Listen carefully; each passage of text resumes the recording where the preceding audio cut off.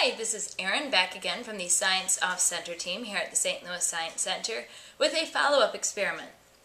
Last week I tried to see if I could get carbon dioxide to cover an apple and if that would keep it from browning.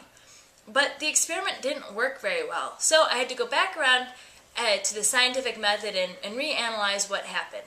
And I came up with some changes that I think will help. I'm going to put the vinegar into a container so that I can put the apple in there sooner and not mess up the carbon dioxide bubbles that get made so much. And we're also going to try two different controls, one that will cover and one that we won't cover. The candle part with the burnt candle to make carbon dioxide and to use up the oxygen will stay about the same. First I'm going to light the candle, put it in with one apple, and seal it up with aluminum foil. I'm using aluminum foil instead of plastic because the plastic would melt with the candle in there. But I want to make it as airtight as possible, so I'm making sure to seal it nicely. That candle should burn out once the oxygen is used up. In here I have my vinegar, and I'm going to add a heaping spoonful of baking soda.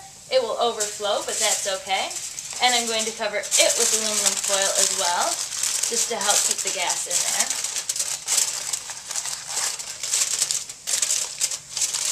And we're being deliberate to try to move it less this time in hopes that more carbon dioxide will stay trapped in there.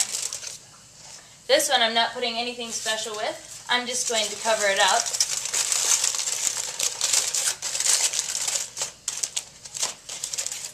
And the last apple we'll leave completely uncovered, like it would be just sitting on a plate or something left out in your kitchen. And now we wait.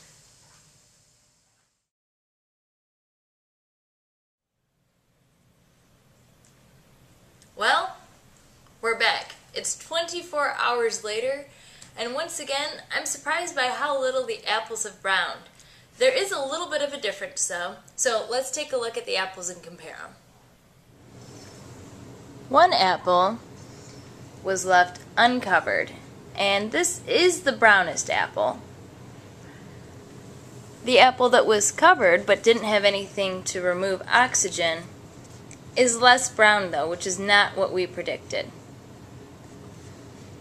So it might be that just having less oxygen circulating around was enough to make the difference.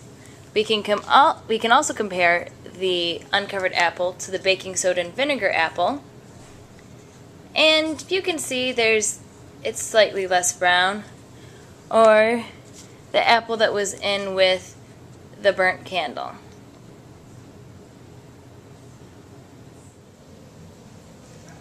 We can still analyze what we did and try to draw some conclusions from it.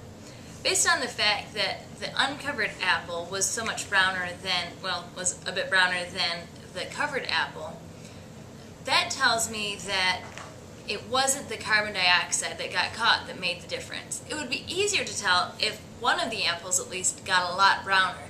And I don't know why it didn't get brown. They always get brown when I cut them up for lunch or for a fruit salad or something like that. So I'm not really sure what's going on. If you have any ideas, please send them to us at scienceoffcenter.org. Meanwhile, I'm going to analyze some things that could be different about how well things are sealed or what brand of apples, and if I come up with anything new and exciting, I'll let you know.